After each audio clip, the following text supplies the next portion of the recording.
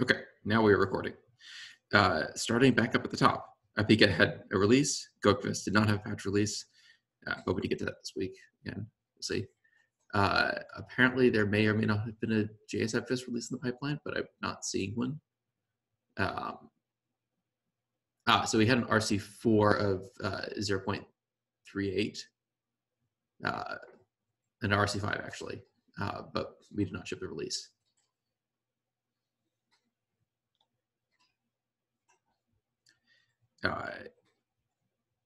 Upgrading the testing inter-process. David has joined the team to try to help accelerate that. Yeah, there's a fairly good chance we'll end up meeting up synchronously sometime to like hammer it out and try to make it happen because it's blocking releases. Other than that, I don't have any explicit updates. Garbage collection and pinning. I guess we don't have right here. Alex is probably still stuck on the weekly call. Okay. And I assume he's still working on the async weight refactor, so probably no updates.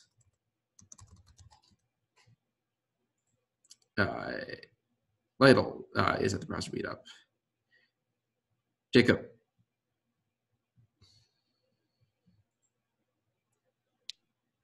For which one is this for? Signaling. Mm-hmm. Yeah, this is still on hold while we're finishing up the libpdp async refactor.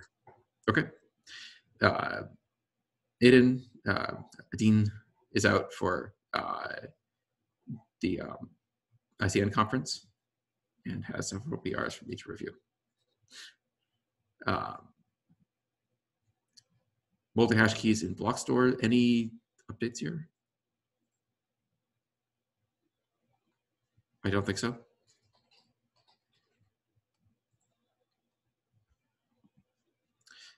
Package manager updates. I don't know of any explicit things that have been merged.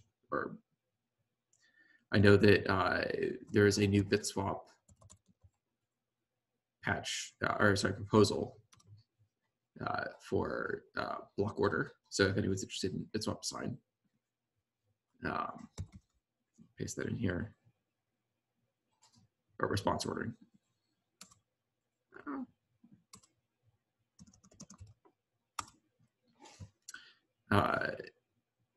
Yep, and work continues on mount support. Let's see. Well, actually, I guess that is a BitSwap update, so we might as well move that down there. Dirk, do you have any other BitSwap updates? Nothing more than that, no. Okay. If I can make this happen. Okay. Async await refactor. Someone is typing furiously. Yes. Yeah, so we went and did a slew of updates to some of the modules that we released as we've been working through the new dialer async flow.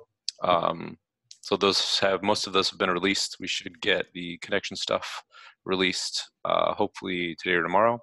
And then we will finish up with one bug that we have with a multi-stream select, the upgrade process. But other than that, I think we are almost done with the dialer flow, and then we'll be able to start moving on. We've also started working on refactors of the other transports. Speaking of this, Pedro, are you working on async wait? Sorry, yeah. I'm currently tackling an issue from the interrupt tests, and the issue is number 86.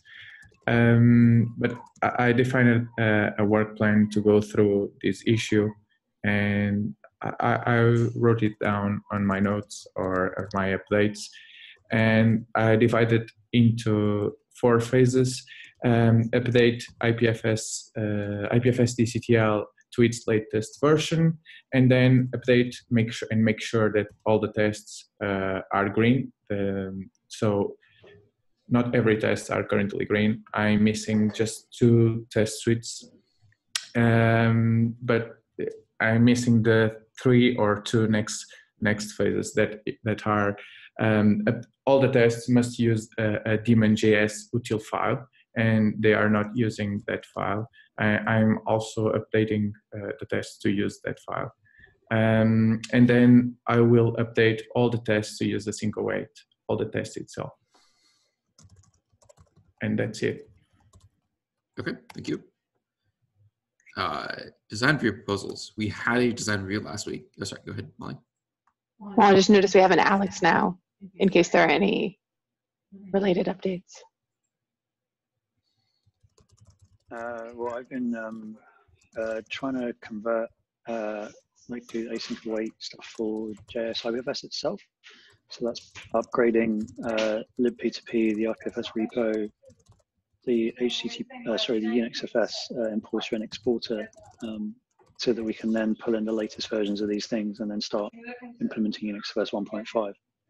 I've almost got test passing, which is super cool, but like I've just been in dependency hell for days because some things in libp2p depend on peer ID 0.13, others depend on 0.12, and there the twain shall meet. So you try and dial with a 0.13 peer ID, and libp2p goes, I don't know what that is, which is super tedious. So it's been a case of trying to find which libraries have upgraded to 13 and then downgrade them to 12. So that when the next version of libp2p comes along, which presumably will have 13, we can then upgrade everything in one go. So that's been very, very tedious. But yeah, I'm nearing the end of that process, which is quite nice. Okay, design review proposals. We had a design review for UnixOS 1.5, and we came to a decision. We're going to be putting metadata in the directory itself, and I'm still the DR to actually write that up. But that unblocks the package manager work. We still had a remaining question of like, which bits do we actually need in the mode? Which bits do we not need in the mode? But I'm going to have a meeting with Andrew later this week to like flush that out. There's a chance we're just going to glue the entire mode and just leave it at that. But we had some concerns around like future proofing. Blockers asks, they're none listed. Any live blockers or asks? Nope. Molly had a question. Well, I was going to poke Alex about release-related things as well. Go ahead, Alex. I was just going to say, Dirk, could you, there's a PR that you opened on JS BitSwap to do the async await migration. There was awaiting some other things to be done, and they're all done.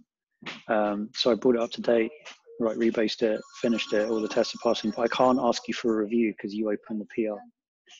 Okay, So, yeah, no worries, I'll review. Thank you. In terms of the JS release, actually, so it's in the community testing phase, but no one, the community is still very slim. And I opened issues on a whole bunch of repos saying, hey, why don't you join the community testing? Like, come and help us. And they've all, like, most of them have been ignored. And the ones that haven't been ignored, people have just been like, wow, this is really cool. I don't have the time to do this. So great. So I was probably just going to do the release at some point. Either like, I really want to get this async await stuff finished. So if that's done tomorrow, I'll do the release tomorrow. If not, maybe the beginning of next week. I don't want to do it at the end of the week because then, obviously that just ruins your weekend.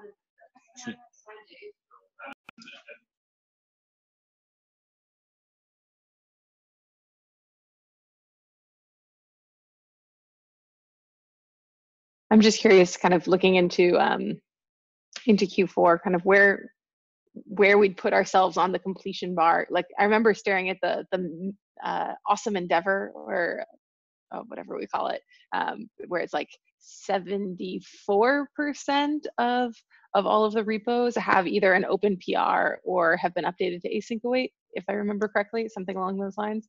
But kind of after this slew of things, where